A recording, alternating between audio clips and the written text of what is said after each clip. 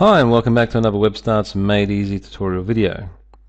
In this video we're going to show you how to upload this drop down menu that has arrow indicators, and as you can see, as you hover over the drop down, there's a little arrow on the left hand side pointing to the title, and on your main headers, as you can see, it appears underneath the title. Alright, let's get this uploaded.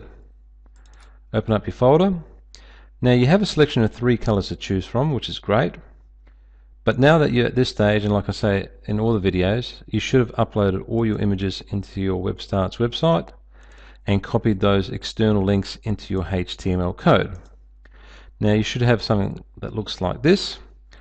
Now again, the great thing about this particular menu, it has an internal CSS coding, so the only thing that you need to bring in from an external link is the image of that arrow, which I'm highlighting there.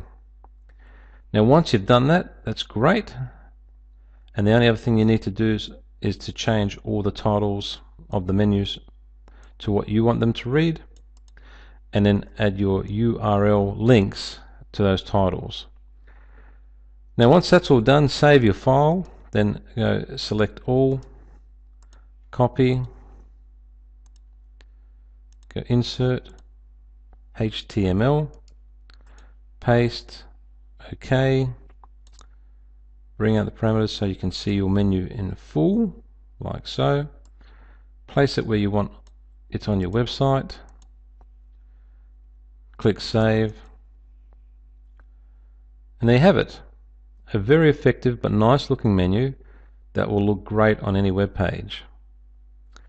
Alright, hopefully you enjoyed that video, and like I say at the end of all our videos, repetition is the mother of skill, so watch more, learn more, and have fun building your dream website.